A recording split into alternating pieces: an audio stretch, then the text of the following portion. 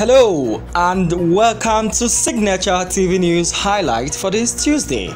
I am Marvelous Obomana.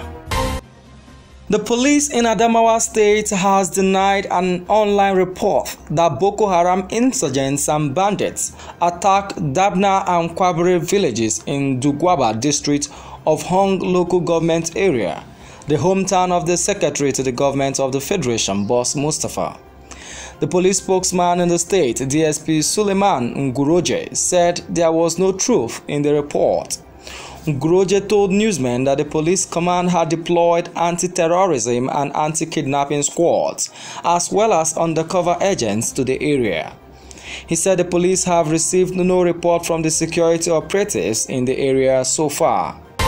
The South-South chapter of the coalition of northern groups has threatened to stage protests if the federal government goes ahead with plans to withdraw fuel subsidy in 2022. This is contained in a statement signed by the group's coordinator Alhaji Yakubu Aliyu and made available to journalists in Kano on Monday. The group said if the federal government fails to heed to their demand, they will not hesitate to join in protesting with those who are also bitterly opposed to the pump price increase.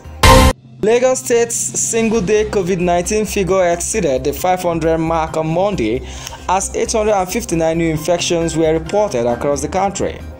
While the state accounted for 555 of the total figure, the remaining 304 cases were confirmed in 12 other states and the Federal Capital Territory (FCT).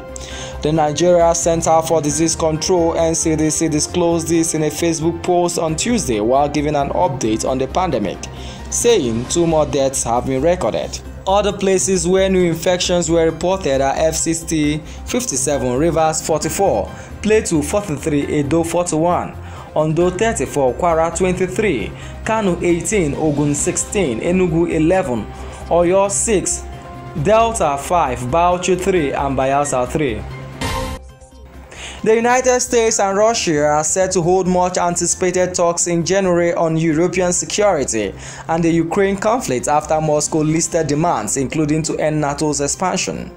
A spokesperson for the United States National Security Council, who told newsmen on condition of anonymity that the talks with Russia will take place on January 10th, said Moscow and NATO representatives are expected to meet January 12th, while Russia and the Organization for Security and Cooperation in Europe, which includes the United States, will meet January 13th.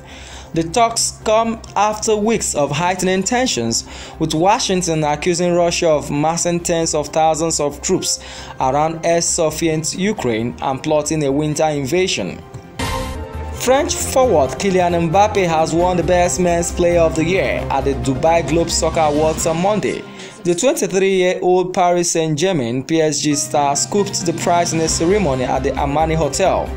He beat 6-time winner Cristiano Ronaldo, Lionel Messi, Mohamed Salah, Karim Benzema, and Lewandowski to the award.